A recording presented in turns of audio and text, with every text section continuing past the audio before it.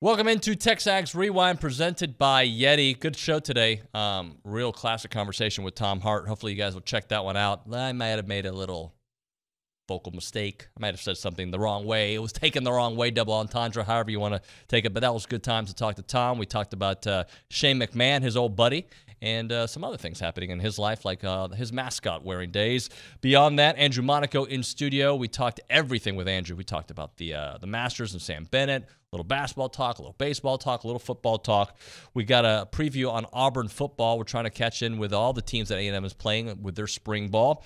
And also, OB, Big Shot of the Week. That and more here on TexAgs Rewind. All right, let's get into our Big Shot of the Week now that I brought the show down completely and made us cry. OB, I'm going to let you go first. It's hard for me to say a big shot. I'll say the big shots were the Dreamweavers. Texas A&M women's tennis. I knew you were going there. Mark Weaver and his group go down to Georgia like the devil went down to Georgia, except they were like Johnny.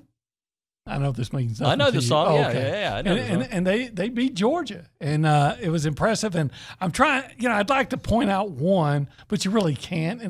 But there was I'm going to say her name wrong, Mia Cooper's. Yeah. And I think she had forgive me guys if I've got this wrong, but I think she had the win that clinched the win, that the tournament, but not tournament, the series victory, whatever, however you call it.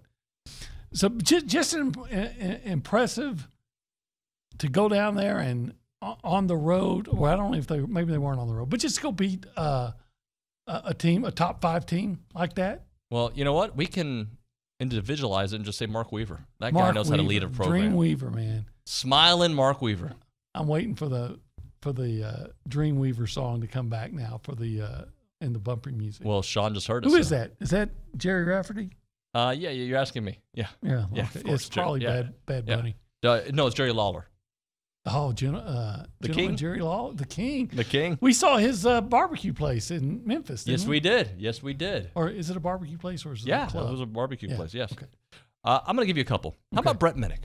What did you think about Brett Minnick's performance this weekend? What, did he have 3 home runs? He had 3 home runs. He went 1 for 3 in the final game, had a home run, but he had 2 in the Friday game. Look at that, 444 for the weekend, 3 homers, 4 RBIs, 3 walks, and 1 stolen base. What makes you believe that Hugh Freeze will fit? I think Hugh Freeze, having coached in the SEC before at Ole Miss, he knows the lay of the land. He knows what it takes to win in the SEC, and that's to get players. And it's not to stay in your office like Brian Harsin did when recruits and their families came, and he refused to even see them like he was the emperor. That's not going to get it done, and that's not going to get it done in the SEC. I mean, Harsin was all about, let's just talk ball, thinking that he could out-scheme you. Hugh Freeze understands, having coached in this league, that you better get the players. He's confident in his coaching ability, and he's confident in scheming things in the offense he runs. But it doesn't mean anything, guys, if you don't have the right guys to run your offense, you don't have good players. I think that's where he's completely different. He's got a different personality, too, that I think is a lot more relational with folks.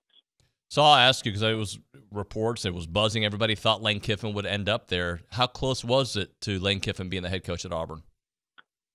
I think it was really close. I think it was a lot closer than obviously Ole Miss wanted to come out with. I think that there were some family ties there and some family pools that I think, led for him to stay there. I think some early reports, things getting leaked, was detrimental to him coming to Auburn. But I really, truly believe that it wasn't just smoke. There was some fire there. And I think at the last minute, probably Ole Miss did a really, really good job of moving some things around and really making the decision very, very difficult for Lane Kiffin to leave. But I think it was real, and I think it was very close to happening. How active has Auburn been in the portal this year? Well, they've been very active from a defensive line standpoint. They got 3 or 4 guys. They got Kite from Maryland. They got Lawrence Johnson from Purdue. Justin Rogers, a former 5-star from Kentucky. He came in the portal. 2 linebackers, one from LSU, DeMario Tolan, Austin Keys from Ole Miss, another starter.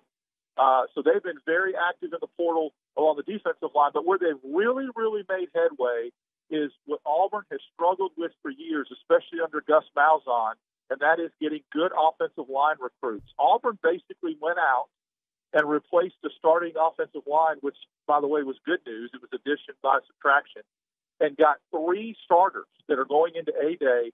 Gunnar Britton, the right tackle from Western Kentucky, Dylan Wade, a left tackle from Tulsa, and a starting center, Avery Jones, who flipped from Illinois, who was a Eastern Carolina starter. All those guys, every single one of them were transfers, and they will solidify this offensive line. So their biggest gain in the transfer portal was along the offensive line, and then they had a couple returning offensive linemen that were some of their better offensive.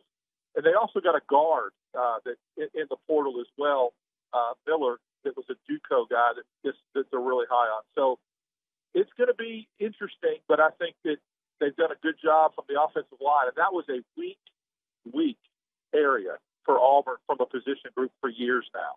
Considering how the offense was hit or miss, the starting pitching struggled, the pitching staff has struggled, and considering that even at 100% full strength, the schedule that they had to start the season, they're not in that bad of a spot. Yeah, and in that schedule to start the season, they had a lead in the majority of games. Mm-hmm. This is me. Okay, this is Andrew talking. I think that when that schedule came out, I think LSU and Tennessee said, "Oh my gosh, we've got A&M at the beginning of the schedule." That's how I look at this team, and I think you're starting to see a little bit of that swagger. There aren't many teams that lost your starting third baseman and your starting right fielder. Brett Minnick coming back last week after missing 6 weeks. Trevor Warner being out 2 separate weekends. Now that they're back, it helps the entire, not just those spots, but the entire lineup. Sure. And the pitching is who can you depend on, not just as a starter, but then coming out of the bullpen. That's going to, you think you can have all the ideas, but we saw on Sunday what a strike thrower or strike throwers can do. This offense, and you can't ever get into that, it's the offense versus the defense. You can't do that. It's got to be that trust within one another. You take a look at Ole Miss. They have an entirely different weekend pitching lineup. There are 3 starters on the weekend they don't have. You throw up your hands or you say, hey, your chance to go out there. To me, all the pitchers who have come in, if it pays off, it hasn't paid off immediately, but will it pay off down the line? It could be this season. It could be next season. It could be some. But to me, I'm a big baptism by fire. Yeah. Because you find out, David, do I belong here? You dream about being here, but when you realize I belong here, that's Will Johnston in a nutshell. To me, every time I've talked with Will, he doubted that. He doesn't doubt himself anymore because he belongs here. I don't know if Evan Aschenbeck went through that, but he belongs on that mound. Brad Rudis, strike thrower. They're never going to impress you with the gun, right? You're not going to say, oh, wow. But you're going to look and say, wow, that slider was 78. Oh, he just threw that curveball at 81. Now the 90 looks a little faster. In, out, up, down. You have to pitch, not throw. And those are the strike throws that Jim Schlossnagle was looking for. Well, we can use football as an example. Football, there aren't as many opportunities. It took those young players time to really start gelling, especially on the offensive line, right?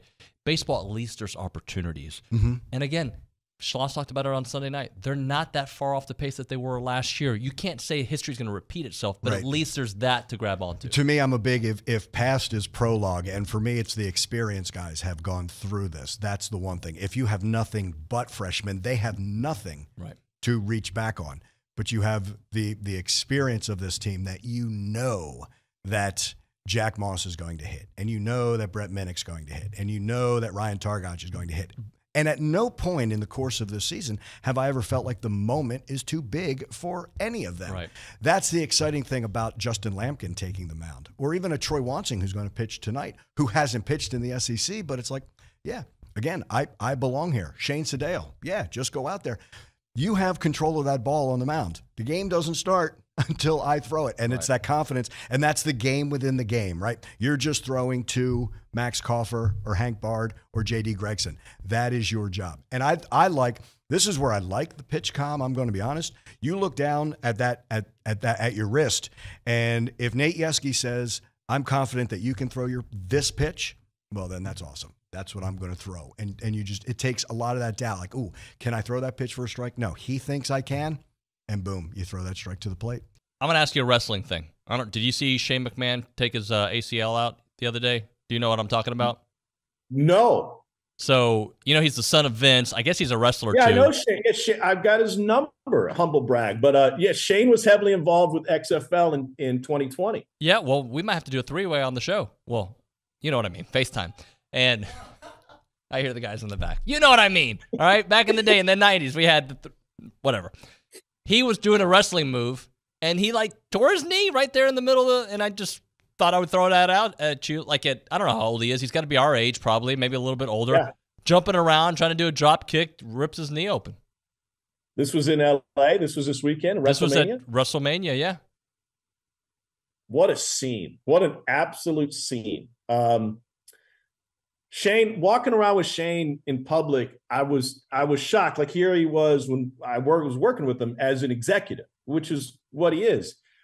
But the interaction with fans, and these are just casual fans that maybe weren't expecting to see him, but saw him on the field or walking through the stands, they treated him like the character that he plays and the role that he plays in the ring. And I was just fascinated by, the dichotomy of, wait, am I talking with Shane McMahon, the guy who's an executive within the XFL, or Shane McMahon, the guy who's going to get in the ring when he shouldn't be in the ring and tear his ACL?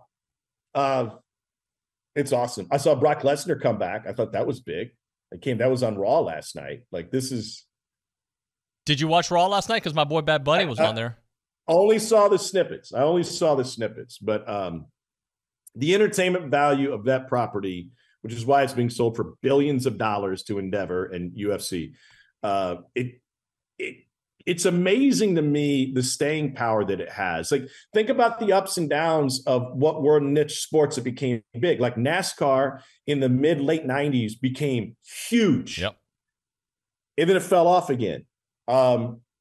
Wrestling, WWE, became big, and it's stayed there, even with the turnover of the fan base, because I think that people grow out of it as fans, right? But then there's the marketing is so good, and now working hand in hand with Dwayne Johnson on this version of the XFL, he's shared with us some of the marketing plans that they've used that were so successful to build it to a superstar sport or entertainment, however you want to phrase it, that can be used in a lot of different entertainment venues in promotion and get people out at events. All right, that's going to do it. Make sure you like, comment, subscribe, tell your friends, all that good jive. How about Mark Weaver behind us? Good times had by all. We'll see you next time.